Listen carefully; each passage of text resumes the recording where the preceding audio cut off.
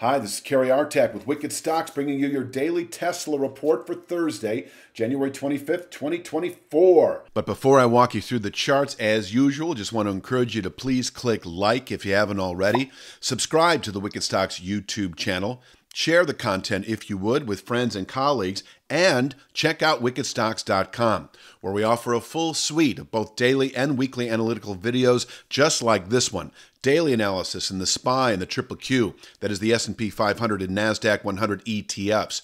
Weekly analysis in the S&P 500 Index, the NASDAQ 100 Index, the Long Bond ETF, the TLT, as well as 2 individual stock picks a week that you never see on YouTube. That is 8 a month that cater to the 3 to 5 week swing trader out to the 3 to 5 month near-term investor. We're always looking for at least 20% moves on those stock picks, and you can check out all of this for no cost for 5 days. We offer a 5-day free trial up front with a wickedstocks.com subscription. So sign up for wickedstocks.com, check it all out. If you don't like what you see within 5 days, you can cancel your subscription at no cost to you whatsoever. Let's jump to the chart, start with the big picture, work our way into the day itself.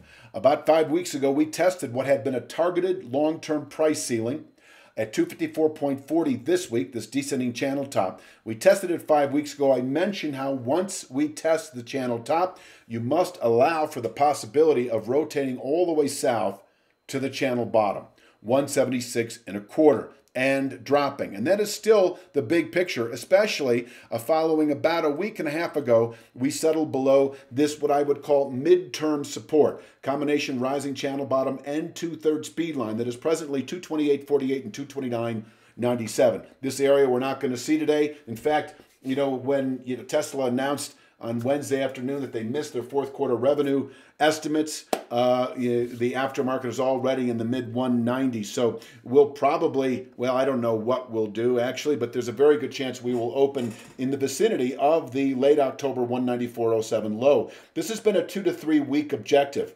For the last week and a half, following the settlement below this combination channel bottom speed line in the upper 220s. So this is playing out as expected. And the 176.54 channel bottom, when we settled below the upper 290s, became a 3 to 5 week downside objective. That allows the market to bounce for a week or so at 194.07, but there's nothing to say that that will happen.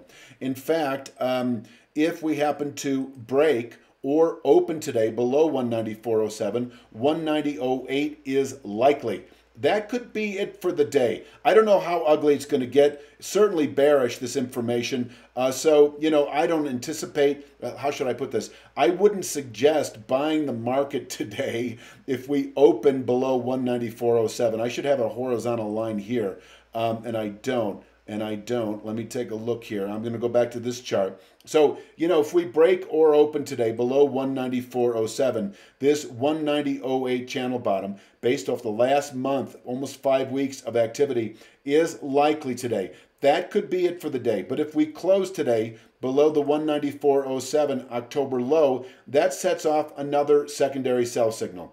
A tertiary, I suppose you could call, primarily was below the upper 220s. Secondarily, yes, below 194.07. Then expecting over the next week or two only, 176.54. So what had been, a 3 to 5 month objective following the testing 5 weeks ago could play out inside of 2 months, perhaps, if we close today below the 194.07 October low. And that may happen. Then we're just another week or two away from testing 176.54. So, once again, it was 5 weeks ago we were testing the mid-250s.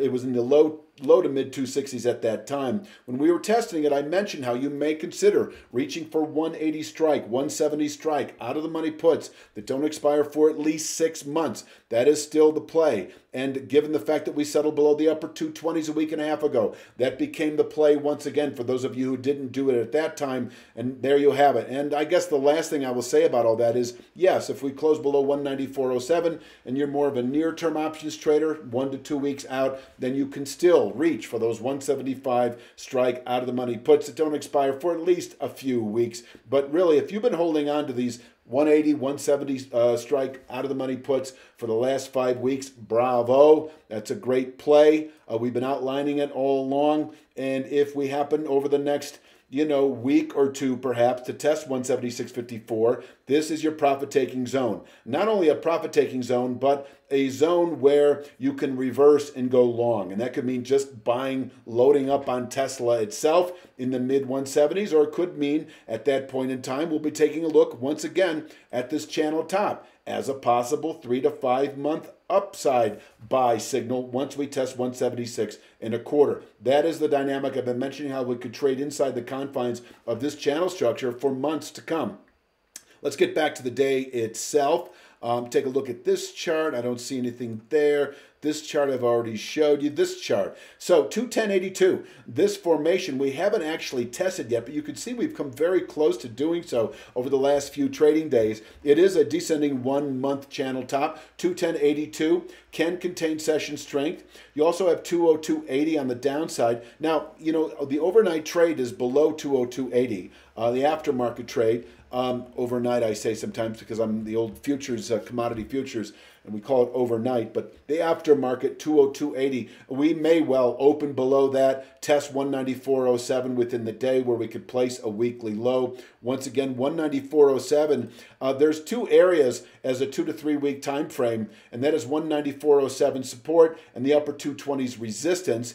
And I will say that, holding below this 210.82 formation maintains a bearish dynamic as we move into next week. So bearish tempo remains clearly intact into next week below 210.82. And I can't put it all on one chart, but I can say that holding below 210.82, there's your mid-170s right here. You can see that over the next 2 to 3 weeks, we could test that targeted 176.25 to 177.25 area. But I will also say that if we close today below 194.07, and we very well may, by the end of next week perhaps, we could fall into the mid-170s.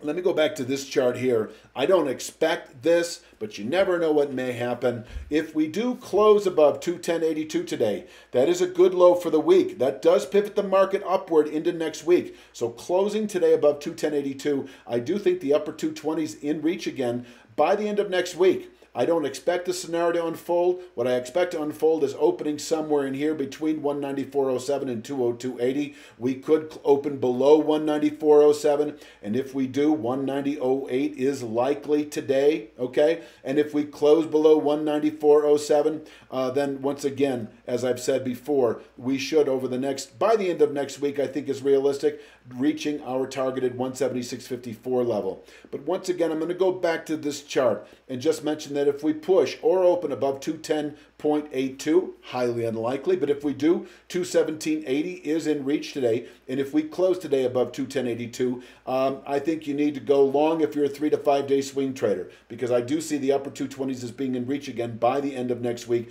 where we can top out through February, fall away from here, once again, as I do maintain a 3 to 5 week sell signal below the upper 220s, anticipating the mid-170s and dropping. The mid-170s remain, kind of a 2 to 3, 3 to 5 month target anyway, following the test 5 weeks ago below 254.40. I don't know if there's really anything else that I need to really cover. I'm going to leave it at that for Thursday's Tesla report. Please click like, share, subscribe. Check out wickedstocks.com for that 5-day free trial. Big day on Wednesday in the SPY. I forgot to mention this. The SPY hit a 16-month channel top on Wednesday. There is a significant reason to consider bearish rotation as we move into the second quarter in a big way. I would invite you to check out wickedstocks.com. You'll have immediate access to that daily SPY report where you can correlate some of your trades perhaps with what we see in Tesla and Apple. That is all I've got for Thursday's Tesla. I'll talk to you tomorrow with Fridays.